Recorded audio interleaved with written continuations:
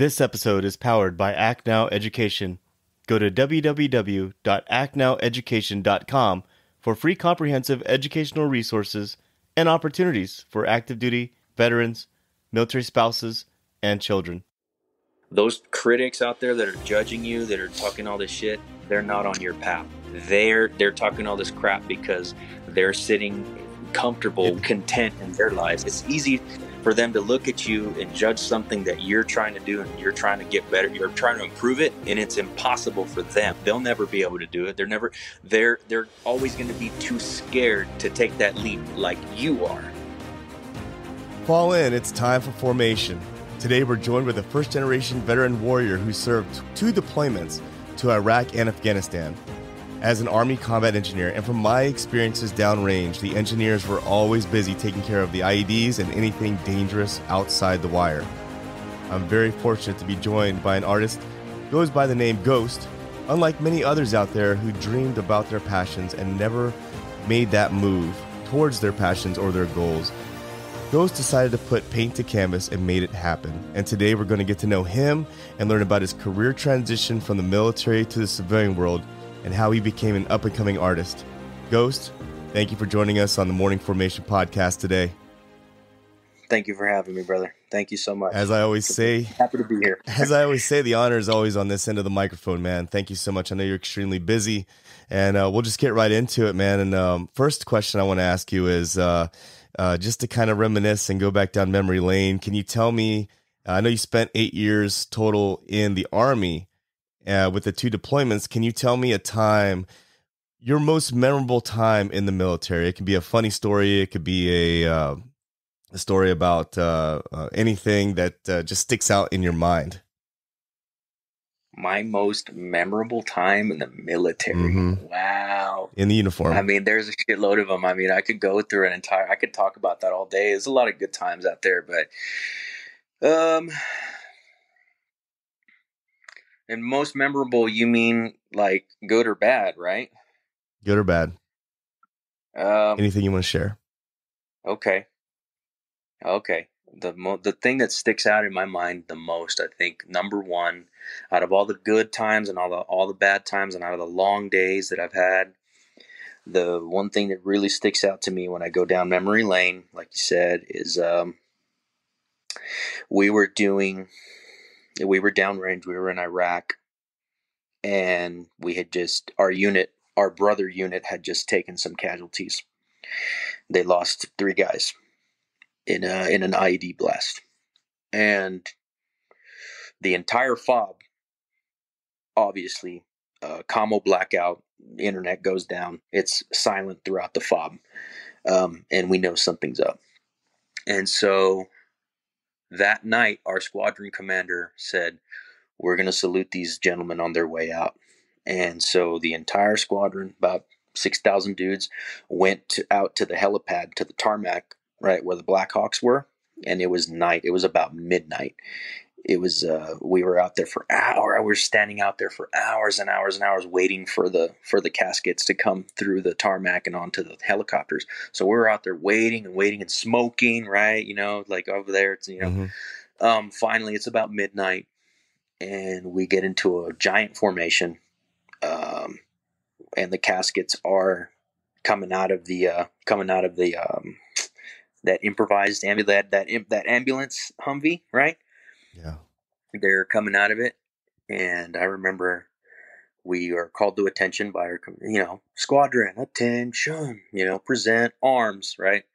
Middle of the night, and it had been so loud with all of us talking and laughing and joking, for hours and hours and hours. And at that moment, when they were loading the caskets, when they were passing by the entire formation, they were passing through the center of the entire formation like this, draped in the flag, and us with our arms up, presenting arms. I remember how silent everything was. It was a silent tarmac. It was filled with soldiers in a giant formation, presenting arms to these fallen brothers being loaded into a helicopter. And I will never forget that silence. I will never forget how quiet that was. And it lasted for we had our hands up for a good while, for a good half hour too, while they were loading those caskets into those Blackhawks. Took us a while, and we did not drop. Nobody dropped anything for about a good half hour. And I remember, finally, order arms. We dropped, and that's when they started turning the choppers on, and they started spinning up, and we were still at attention. We were still at attention all the way until the choppers took off. So that was another like half hour, 45 minutes. And I'll always remember that. That's something that a lot of people don't experience, man. Yeah. I mean, I was talking about that yesterday to someone. Every time I was a platoon leader for a transportation platoon, and the reality of it all is that, we experience things like what you just talked about, and the idea of, not knowing what was going to happen once you left the wire, and having that letter inside your Kevlar was a real thing. And it's something that most people don't have to do, man. And I was talking to someone about that yesterday. That was our reality during that time. And I appreciate you sharing that circumstance that you had, man, because a lot of us had to deal with some type of memorial. We had a lot of losses when I was in Iraq in 2004. So it's crazy, man. Those types of experiences that you have, you carry with you when you transition into the civilian world, and you take with you. You can't ever wipe them clean of your memory, and you're always going to have that in the back of your mind and have that experience as well. At what point, Ghost, did you decide to become an artist? Where did your inspiration come from? And can you tell us like where it all started? Did it start when you were in the military, or was it before that? I've been drawing all my life. Like I said, I was talking about it a little while ago with you, and since childhood, since I could remember, I was always coloring. I was doing crayons. It evolved to color pencils, then it evolved into ink, sketchbooks, charcoal, graphite pencil, all throughout my adolescence. And then I joined the Army, and I just kept on doing it in the Army. I kept drawing while I was in the military too, and it was just a hobby. It wasn't anything I ever took seriously at all. I had my sketchbook with me everywhere I went, deployments, the field, everywhere. I had I was always doodling because it's to pass the time, right? It was a good boredom killer, and it was to pass the time. You get a lot of downtime in the field. You get a lot of downtime on deployments too. In between missions, you'll get some downtime, and it's just like, okay, cool, I'm just going to doodle real quick. So it was always a boredom killer. It was never anything serious throughout my entire life. It started becoming very serious, and I started paying a lot more attention to it after I left the Army, after I ETS'd after I got back from active duty in 2014, after my second deployment. I got back home late 2014, early 2015. So I was on terminal leave throughout that time. During terminal leave, that's the honeymoon phase, right? Terminal leave is great. You're flying through the clouds, man. It feels amazing. You're done. No more formations, no more PT, no more layouts, no more freaking bullshit PowerPoint briefs, no more safety briefs, none of that crap. You're just like, oh my God, like I'm free. I don't have to deal with it anymore. And then then month 4 comes around, month 5, month 6, month 7. It's kind of like, you ever get tired of being on block leave, or you ever get tired of being at home for too long, and then you get bored and you have to go back to work because you're going crazy? Okay, now at around month 7 or 8, that feeling starts to you start to get restless. You're like, okay, well, I've had a nice little break. This is cool and everything, but I need to get back to work, right? You're not going to get back to work, bro. You ETS, that's it. It's over. Like, okay, so you need to find a new mission. Well, as soon as I started, as soon as I got back home in 2015, everything kind of just crashed and burned for me, man. Everything fell apart. My life fell apart. I started, my alcoholism got out of control. started affecting my work. It started affecting my relationships. It started affecting my school. I was taking some classes at the local community college. And so it was starting to take over my entire life, and my depression and my nightmares and all the shit that had built up. And now I'm sort of dealing with it full time. Now it's all taking its toll right now, right when I'm trying to like start a new chapter in my life. Now it's all like, everything's just kind of coming apart. And so I was having a really hard time. I was a mess, and pretty desperate for something new, man. And it was a really dark time for me. And one of the things that I said I'd always wanted to try was painting. I had never tried painting before. I'd always drawn my entire life, sketching and doing charcoal. But I said, it's now or never. Like, I don't have anything to lose anymore. I don't have any formations I got to go to, or any PT tests, or any Class A inspections, or any GI parties that I got to do, or anything I have to do. So now I have time to actually paint and develop that skill that I've always wanted to try, because nothing's working. Nothing else is working. I'm drinking myself to sleep. That's not working. I'm doing a bunch of stupid crap, dangerous stuff to get my adrenaline levels up, Nothing's working. I'm on a self-destructive path. I'm in a black hole, and I need to get myself out of here because this sucks.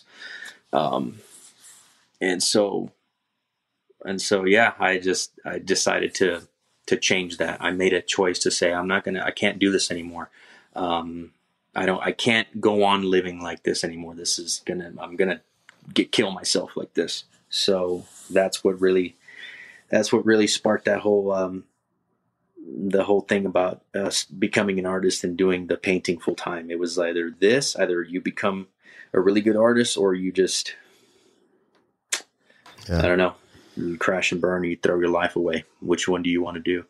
Well, I'll try to be an artist. And so that's what I decided to do. I can certainly appreciate and understand where you're coming from when you're talking about coming to those crossroads in life where you're like, all right, I can continue down this path of alcoholism. I can continue down this path of doing the things that are fun and easy to do, or I can challenge myself and put myself to work. And I'm sure when you first started painting, it wasn't great. Like, I'm sure you had to learn how to, mesh the colors and all this other stuff. And it was probably frustrating at times, right? Man, you hit it right on the, I mean, okay. I thought all those skills, I could draw really well. I can manipulate stuff in Photoshop fairly decently. I can design t-shirts and whatever. I thought all those skills would transfer over to painting, and I was dead wrong. It was like learning how to walk again. It was like crawling and having to learn how to walk all over again. The skills did not transfer, and my first 2,500 paintings didn't look good at all. They sucked. They were terrible. But I didn't want to quit, and I just wanted to. I don't know, man. Okay, it was more of a feeling that I got when I painted. Okay, it didn't really matter what the hell it looked like. Right. Okay, that doesn't look like a Black Hawk helicopter. It looks like shit. But I felt better. I felt better. I didn't feel like I wanted to drink myself to sleep that night if I had painted something, right? Right. If I had just tried to do it, I might have messed up 5 paintings that day. But since I tried to do something that day and get something out of me and get ideas out of my head, then that night was a little easier. I was like, I don't need to drink. I don't need to get wasted tonight. I'm good tonight. I'm going to try again tomorrow. And so then I would wake up the next day and I said, yeah, it's all right. I'm going to get around to it. I'm going to try it again, again, and try it again and again and again. And just, it kept going and it grew like that. Things just started to get better for me. Yeah. I want to ask you, man, like, so how during those, hundreds and hundreds of horrible paintings, how did you tune out the critics? Because people are going to look at it and go, oh, that's horrible. Like, that's, don't lose your day job. Like, how do you tune that out? I would say it's easy for me, but I know it's hard for a lot of people. It's the biggest obstacle for a lot of people. Like I mentioned, people are so scared of that. People are so scared of rejection and, oh, it's not going to look good. I don't want to show my friends. I'm going to be embarrassed. Being judged, right? I remind people, well, you're the one that's trying. You're the one that's on that path. You're Right. the one that's building that skill Right. and trying to get better and better. So you're not failing. If you're Bob Ross said it. Bob Ross said the same thing. He said, if you're learning, you're not failing. So with every single shitty painting that you do, that you trash or you throw in the garbage or you light on fire, whatever, you fucking smash it into pieces, whatever you do to it, if you learned a little bit from that painting, you're incrementally building that skill, and it's getting better and better and better every single time you try it. So the fact that you're building that technique and you're on that path of enlightenment, that's what I always tell people to remember. Those critics out there that are judging you, that are talking all this shit, they're not on your path. Mm-hmm. They're talking all this crap because they're sitting comfortable where they are. Easy. They're content in their lives. It's easy for them. It's easy for them to look at you and judge something that you're trying to do and you're trying to get better. You're trying to improve it from where they're sitting. It's easy for them, and it's impossible for them. Mm-hmm. That's why they're talking all that crap. Mm-hmm. They'll never be able to do it. They're always going to be too scared to take that leap like you are. Right. So you're taking that leap and you're going out there and you're trying to get better. So don't worry about what they think.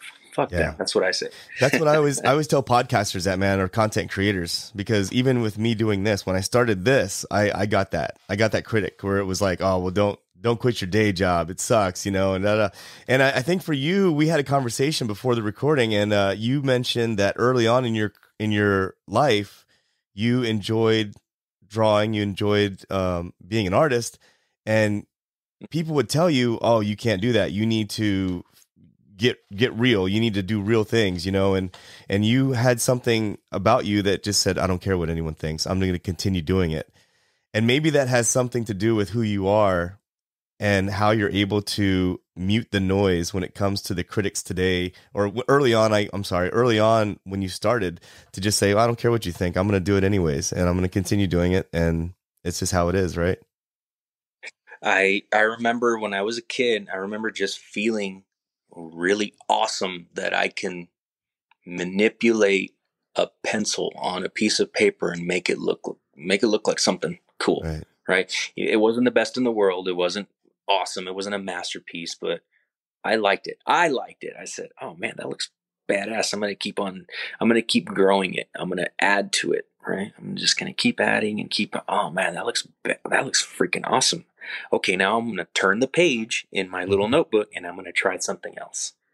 And it's I don't know, man, it's an endorphin rush, man. It's a dopamine rush in your brain. It's like, oh, that looks badass. That's awesome. It makes me feel good. So I'm just going to keep doing it again and again. So it's like an addiction, man. I'm addicted to it. It's an obsession. It's like, fuck, I like the feeling that I'm hooked on that gratification that I get when I do it. And I've liked it since I was a kid, and I love it even more now. And it's even stronger. It's more powerful now. It has a more, the effect that it has on me is a lot more powerful than it used to be. Right. Going back to your time in the military, did anyone in your platoon or in your company find out that you were talented and kind of made you it seems like every unit has that one guy that does all the logos, were you that guy? This guy. I was the one. I was the one that was voluntold every single time to do the platoon T-shirt or the company logo T-shirt or the squadron logo on somewhere, paint it somewhere. I did a T-wall in Iraq. I did one T-wall, and I did 3 T-walls in Kandahar. Damn. I painted them because I was the guy that I was the artist, the graphic designer. So, yeah. Every damn time, man. There's always that one guy too. I wasn't always excited to do it. I was like, fuck, man. God damn it. I just wanted to train. I wanted to go to the range, man. I wanted to blow some shit up. I wanted to go on mission, man. I didn't want to draw on the damn fob. I didn't want to draw on some T-walls at the fob. I wasn't excited about that at that time. Well, it's a lot of pressure, right? Now, it is a lot of pressure. And okay.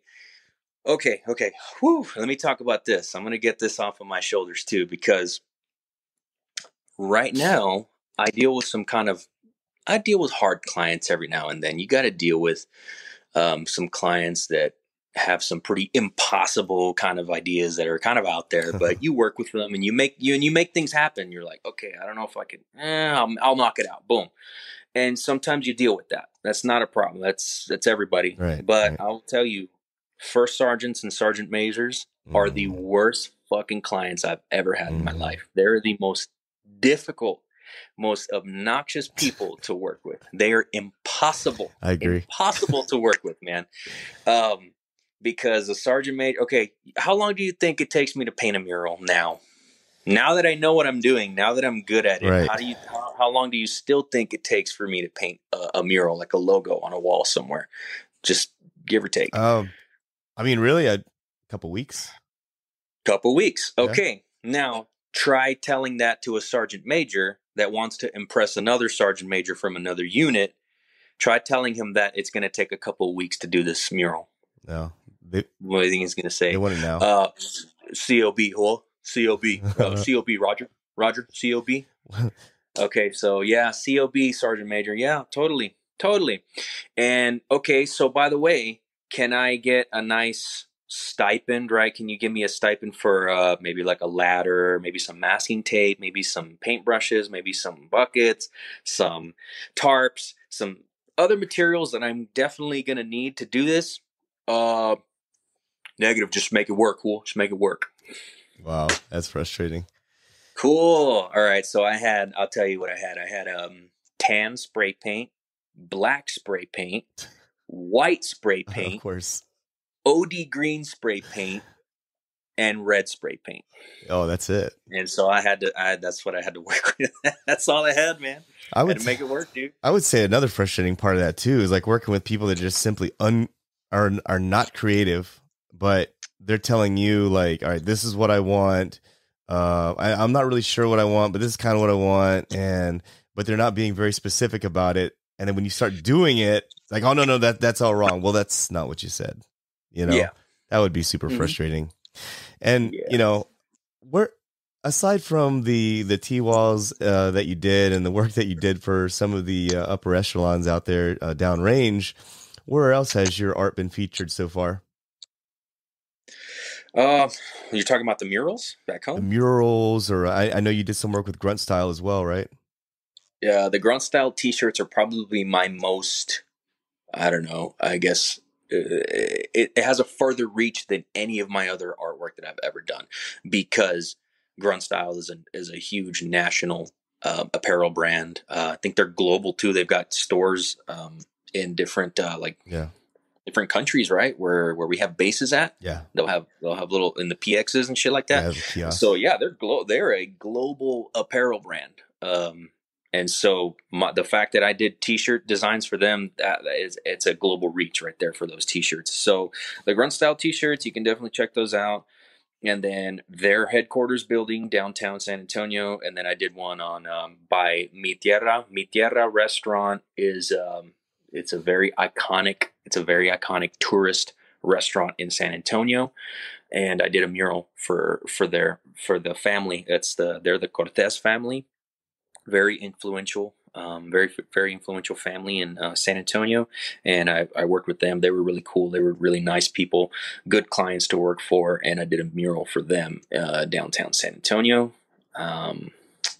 Did so many, I don't know, Dos Sirenos Brewery, Back Unturned Brewery in San Antonio. I did one on the inside of the brewery and on the outside of the brewery. Mm-hmm. Whew, what else? Anything in LA or California? No, I haven't gotten out that far yet. LA has its own muralist, man. They got their own artists out there. It's a whole other territory. It's like stepping into I don't know, man. It's like, what is it stepping into? Yeah, man. It's so I mean, I don't think we have any of our own muralists who are combat veterans, though. I mean, are you aware of anyone out here that does this kind of thing? Not combat veterans. Yeah. No. There's one other guy that is a combat veteran that does murals, and he's up in Fort Worth. His name is Velasquez. I talked to him recently. He's a cool dude. I don't know what he did while he was in the Army. I don't know what was his MOS, but he's a full-time muralist now in Fort Worth, Texas. He's a pretty cool dude. Definitely, man. I'm going to have to put your name out around here and see if one of these VFWs or someone else is looking for any work for that. Because, as you know, we have a lot of graffiti here in the city, man, and it'd be nice to have something that's military related. And yeah, totally. I feel like a lot of I'm sort of the only one here too. One of the only ones here too. Back in San Antonio, I mean, in San Antonio, there's several muralists that you can choose from. I mean, you throw a rock there, you're going to hit a muralist. Okay, in San Antonio, but yeah, you're right. Not a lot of them are. Not a lot of them are veterans. Wow. Cool people, great people. I learned from them. Right. I learned a lot from the local art community in San Antonio back in 2015 when I was learning. When I was still kind of learning how to paint. Really, I submerged myself. Or what do you call it? Immersed. There we go. Immersed. I immersed myself with nothing but artists. And so I nitpicked little techniques here and there, and I learned from them and took a lot of advice from people that already knew what they were doing. So I owe a lot to the local art community in San Antonio for kind of taking me under their wing and teaching me a little bit here and there. As far as military artists or military muralists, I don't know of very many others. Yeah, we need to get your name out there, man. While we're I run this on YouTube as well. While we're talking here, do you mind if I throw up some of your artwork and just kind of show people out there? Man, I tell you, and the reason I say that is because that's what caught my attention, man. I was just scrolling through Instagram and I saw your artwork, and then I went to your YouTube, which I'm going to post all these links down in the show notes. So if you're listening to this on the podcast or you're watching this on YouTube, scroll down to the bottom. You're going to find all the links to do this. But watching you create your work was absolutely amazing to me. And I thought, man, I got to reach out. I don't even know if this guy's going to respond to me, but I got to reach out and I got to see if I can get in contact with Ghost because, for one, you're one of us. You're a military veteran. And number two, your work is extremely, extremely well done, attentive, and it was beautiful, man. I was like, I got to get a hold of this guy. So I'm going to post up some of your work while we're talking here, and try to get your name out there, man, because I'd love to see some of your work out here in Southern California as well. Ghost, you've talked so much about where you came from and how it all started for you. What advice would you have for folks out there who are afraid or fearful of taking a chance on themselves or following their dreams? It sometimes, man, people can say, oh, that's just, playing the guitar that's just a hobby. That's just a dream. You got to find a 9-to-5. You got to find that hourly job. But, what if you have a real burning passion inside and you're just kind of right there, man? What advice do you have for those folks? I'm also in a band. So, just you said play guitar. I also play guitar too. And you're talented. I've been playing guitar longer than I've been painting. But anyway, that's another conversation. What advice do I have for them? It's kind of like I was saying earlier, you have to get over that big, it's a mental obstacle that is stopping you more than anything, more than anybody else is stopping you. No one is physically restraining you and stopping you from doing these things. Mm-hmm. No one is. You can choose to listen to people when they doubt you, or you can just choose to say, I'm just going to do it anyway, right? Because that mental obstacle stops people from doing the things that they want to do more than anyone or more than anything else. You're stopping yourself. Stop stopping yourself. Quit doing it. Quit listening to your own negative thoughts. Okay, you need to start with that positive attitude and that positive way of thinking, saying to yourself, you know what, maybe I can do it. If I can try, if I at least try and learn and get better and build it little by little, maybe I can get good at that one thing that I want to do. Okay, it doesn't have to be painting, it doesn't have to be playing guitar. It can be anything you want. It could be jujitsu or woodworking or sculpting or freaking whatever. You want to get better at something, you have to start telling yourself that you can do it. Once you start telling yourself that you can do it and you believe that you can do it, it's a lot easier than you think it is. It really is. I remember when I started painting and when I was really horrible at it and it was terrible. From the time that I painted like my first one, which was really shitty, to like my 15th one, to my 35th one that was really crappy and I didn't like them. Let's say to the time that I really started liking my artwork, it was about maybe a year, maybe a year and a half, 2 years until I really started understanding and getting the hang of things. And so when you look at a long enough timeline, like, I don't know, your life, Right. 2 years isn't It's shit. nothing, right? Right? It's nothing. It passes by like that. And I was done. And you can compare it too. You can track it. You can say, fuck, that was that first one that I did 2 years ago. And look at what I'm doing now. Oh my God. It's because you got to keep going. And it's also consistency. All right. Mm-hmm. So that's number 2. 1 is positive thinking. Get over that obstacle in your head. And 2 is consistency. And you know who will tell you the same thing is, personal trainers, man, like PT instructors. Right. They'll tell you the same thing, man. You want to get in shape. You want those abs. You want to be fit. You got to be consistent about it, man. You got to diet well, and 2, you got to work out consistently. You can't just expect results like this. Okay. So that's the other thing, people, like. 3, I think number 3 is you got to be a little patient with yourself. Okay. Right. Don't be that guy or don't be that person that's expecting instant results, because it ain't going to happen. All right. Instant results are for, I don't know, man. No, they're not. Who really honestly expects instant results with anything? Yeah. I mean, you look around, I mean, think about it. Nothing good that happens in your life happened like that instantly. Everything's kind of gradual, right? And that's what you have to really understand about your new skill that you want to take over, or the new skill, that new thing that you want to take on. You're not going to get good at it in 2 weeks or 6 months. It's going to take you a while of consistency, right? Right. Consistency and learning to really get good at that one thing that you want to do. So give yourself some time. Be patient with yourself. It's not going to happen right away. But it'll happen gradually, incrementally, and you'll be happy with the results in a lot sooner than you think so. You know, in my mind, I thought it was going to take 30 years to get to the level that I'm at now. I thought it was going to take, oh my God, I can't ever paint like that. I can't ever do it. That's bullcrap. Just keep painting every day. I mean, come on, just keep doing it, and it'll happen, man. It'll happen. So one of the metaphors or the analogies that I was using earlier was the whole language thing when you're a kid, right? Well, let's think of another metaphor, right, for people to really understand what I'm saying about an obstacle in your head, that positive mentality. Okay, so imagine that the inside of your brain is a big lot of property, right? Like you've got a big lot of land, you got acreage, right? And some parts of it around your house and what you kind of maintain that, right?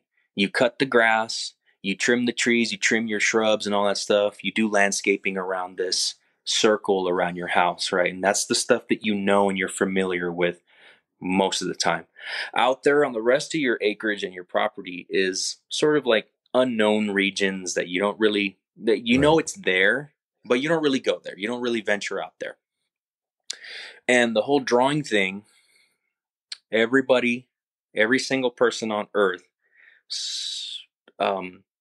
took a crayon at one point in their life and started coloring with crayons in a little coloring book and drew a little star, drew a little sun or a dolphin or something, right? When they were a little kid with a crayon at some point. Yes, they did.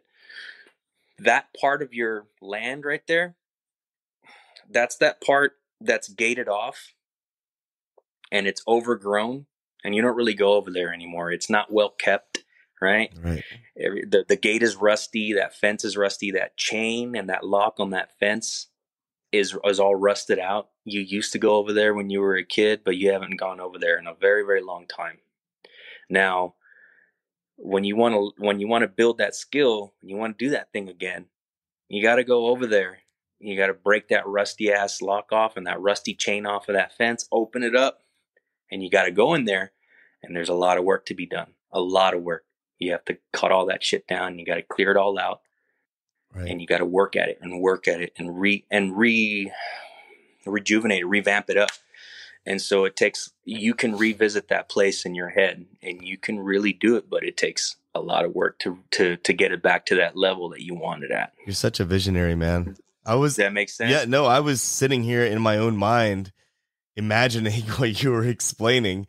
And I was like, first I was like, where's he going with it? And then I started seeing it. Yeah, I totally get it. Like you've got the nice square chain link fenced area that you groom and you take care of, but then you've got that area outside that in my mind, as you were talking about it, I could vision actually in my mind what you were talking about, man. And that's actually a very great image that you painted there. And I think that's spot on, man, with where a lot of people are.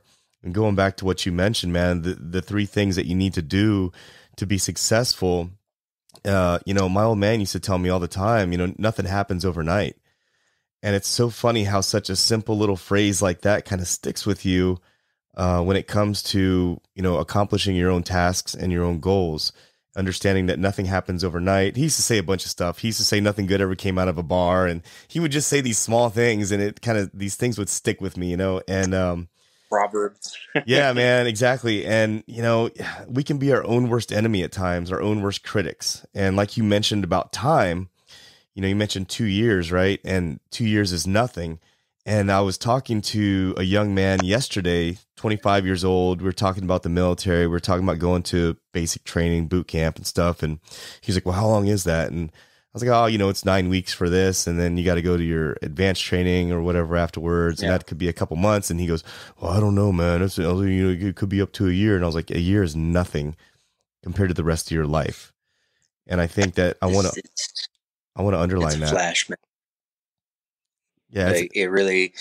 I go back to mine. What my whole freaking basic and AIT combined was 16 weeks. Yeah, hey, it's nothing. Are you kidding me? That passes by. That's like a day in reference to like how your whole life is gonna pass by. Oh yeah, 16 weeks is like. Nothing. That is like microscopic, man. That's nothing, bro. Oh my God. And so, yeah, it's when I look back at it, I'm like, man, what the hell? One of the things I want to underline as well before we move on to the next question here that I have, and I want to learn about what you got going on over the horizon, was I want to underline decisions. You mentioned earlier that you had decisions when you left the military where you could have gone farther into drinking alcohol and doing some of the things that you probably shouldn't be doing, and you chose to immerse yourself into art to a point to where you honed it and everything. And for me, that was Brazilian Jiu-Jitsu, which is also sort of another art. And I was going through some rough times when I got out of the military, and I was just working with another guy one day, and I had wrestled in high school, and I was working with him. We were talking, and he was like, man, I really want to get into Brazilian Jiu-Jitsu. And I was like, I do too. And next thing you know, we're like, all right, well, let's learn together. And I was like, okay. Yeah. So we both helped each other out, got us into it. And then I ended up training like 3-4 days a week, was going to competitions because just like you, I knew that I was at a crossroad where I had to decide, like, what am I going to do with my extra time? Yeah. And I wanted to do something that was going to be beneficial, is going to be of value, that I was going to have something to show for. And I chose Brazilian Jiu-Jitsu. I ended up doing it for like 11 years, man. And it was a total passion of mine before the pandemic hit. And I'm just now getting back into it now. So I completely identify with what you're talking about with that. And I wanted to underline that for the listeners out there. Yeah. If you transition out of the military, find that thing that makes you happy, that makes you fulfilled, instead of, choosing to do, other things that may not be able to provide you any value at all in the end, like, drinking and drugs or anything like that. So I just wanted to underline that, Ghost, because you brought up a very, very good point earlier. And I wanted to ask you, man, like over the horizon, what do you have going on coming up? Coming up, well, like I said, I'm still working on commission pieces all the time. I get DMs, I get messages over Facebook and social media asking about, how much would this painting be? How much would that mural cost? Or how much would this logo cost? So I'm still doing the art thing. Not full time though. It's more of like a side hustle now. But right now, over the horizon, the biggest thing that I'm working on is the art show for November.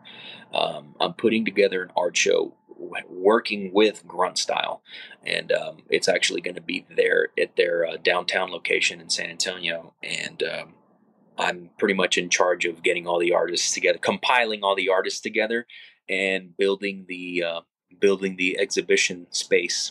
I'm going to convert their first floor into a gallery, an art gallery. So that's what I'm working on in the near future.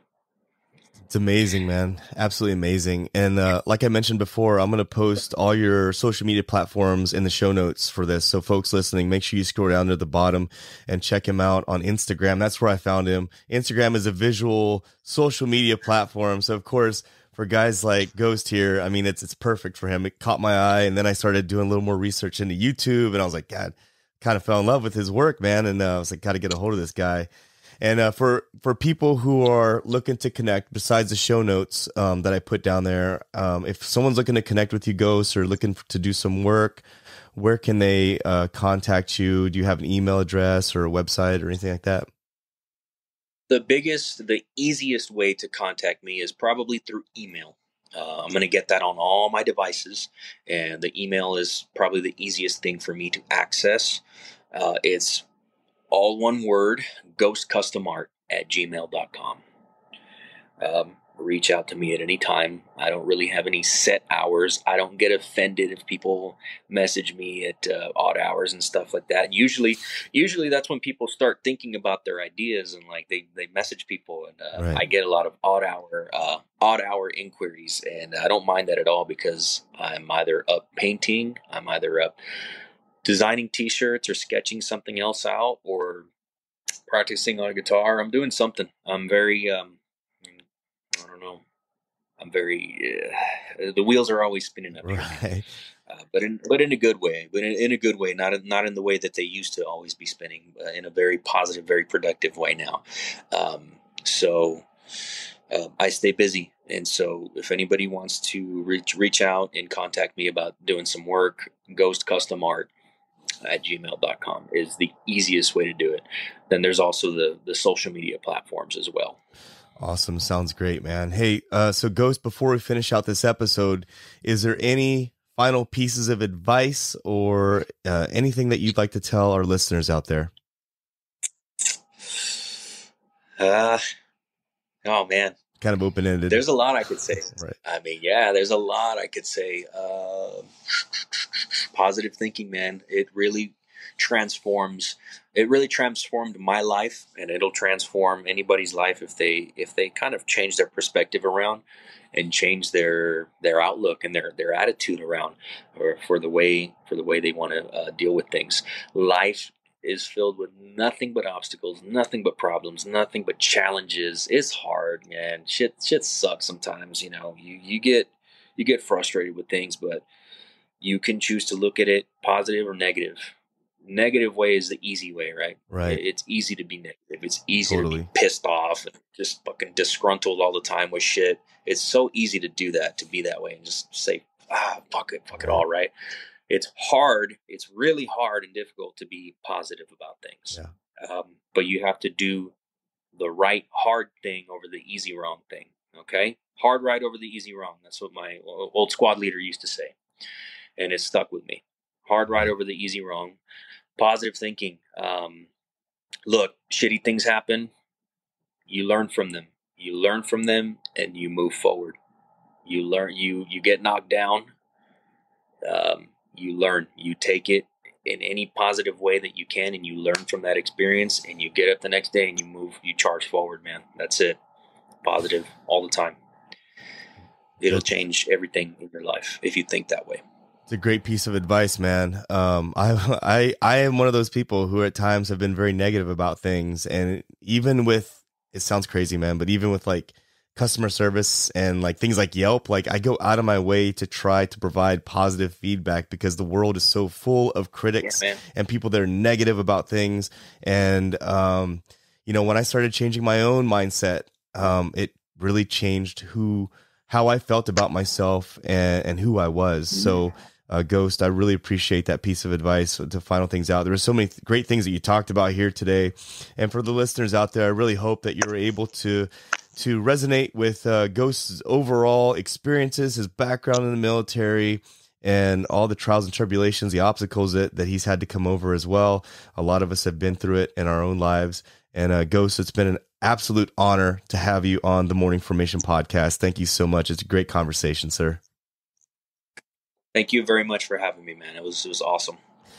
Folks, make sure you go down to the show notes, check him out. He's got a lot of great pieces of art out there. If you're someone in another city looking to get some type of military style of mural done, he's the man to call.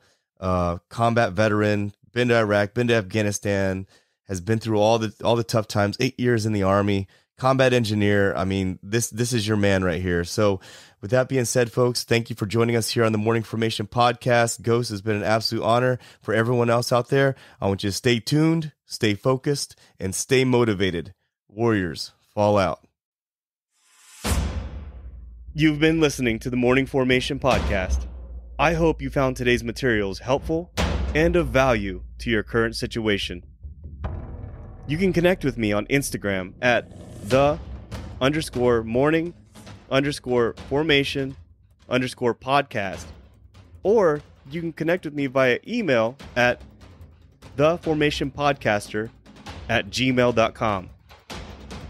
Also, I would like to thank my partners at Act Now Education for their support. Authenticity, community, and trusted is what you can expect from all members of the Act Now Education team. You can link up with them today and learn about some new free educational resources on their Facebook, Instagram, LinkedIn, or at their website, actnoweducation.com.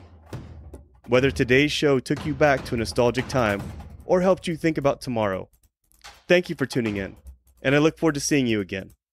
Stay safe and stay motivated. Warriors, fall out.